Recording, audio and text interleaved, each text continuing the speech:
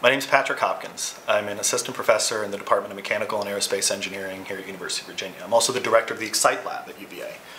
Our primary research interests in the Excite Lab are understanding heat and energy transport in materials in order to better energy efficiency in the United States and abroad. However, another one of our major efforts is outreach and education. This summer, through the generous support from the National Science Foundation and in collaboration with the Hooster program here at UVA, we hosted a high school teacher and a high school student in our lab in order to integrate our research into high school curricula, but also give the high school teacher and student exposure to university level research and research on energy and heat transfer. In the modules that follow, you'll see our high school teacher, Dave Henry, and our high school student, Vinnie Chen from Stab High School here in Charlottesville, and the integration and collaboration that they had in our lab workspace along with the modules that they developed to bring back to the AP Physics classroom. Hi, my name is Dave Henry, and I teach AP Physics at Fairfield Ward High School in Fairfield, Connecticut. I'm also a proud alumni of the University of Virginia.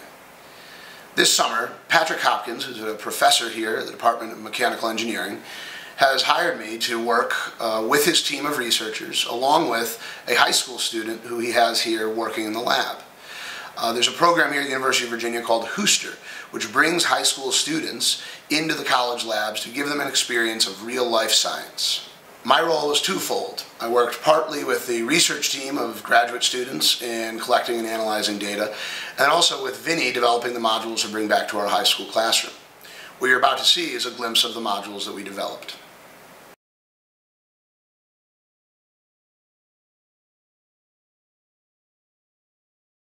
So Vinnie, we need to test sample 5. Sure, sample 5.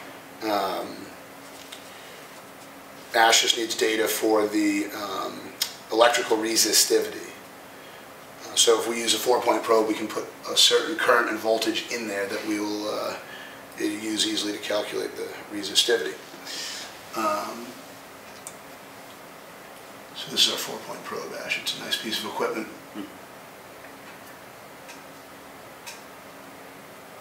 So there's 4 in a row, and the outer 2 put the current through, the inner 2 measure the voltage, and then simple Ohm's law calculation for resistance, and that's the data that you'll need for thermal conductivity. Right. So that's right about there, 383. Okay. Let's do another spot on here. Okay.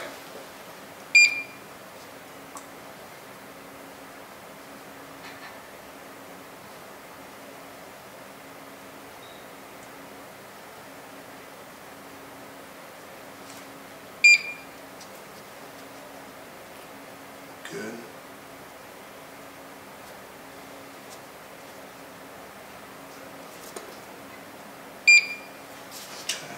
Then Vinnie and I will put these into a spreadsheet, put it in Dropbox so you guys have it. Yep. Cool? Cool. You can measure the thermal conductivity on it. Good, good.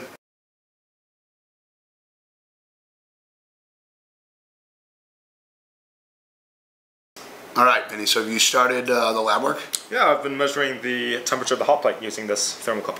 Okay, and so that's going to be our T-hot, and that looks like 387? 387, yes. Okay, and what's the next step?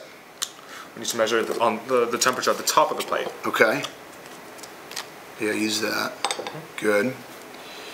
Okay, so we got to let that resolve a little bit. It's going to decrease. We'll get to what's called the steady state temperature. Yes. And that looks like it is 332 Kelvin. Sure. Okay. So you've got T-hot and T-cold. Now what are the other things you'll need to calculate this? Well, we need the thickness of the material. Okay. So this thickness is a 1 centimeter sheet. But are we going to put it as 1 centimeter or? 0.01 meters. 0.01 meter. Good, good, good. Units are key. And now, one other quantity that you would need to calculate the thermal conductivity of this. I need how much heat flux is going through. Exactly. And so what we did is we calibrated this and calculated the heat flux. It's right there. It's 1.2 times 10 to the 6th watts per square meter, or 1.2 megawatts per square meter. So, with all that data, I think you're good to go. You should be able to calculate the thermal conductivity, or K value, for this unknown metal. Sure, yes. Good? All right, I'll be back in a minute.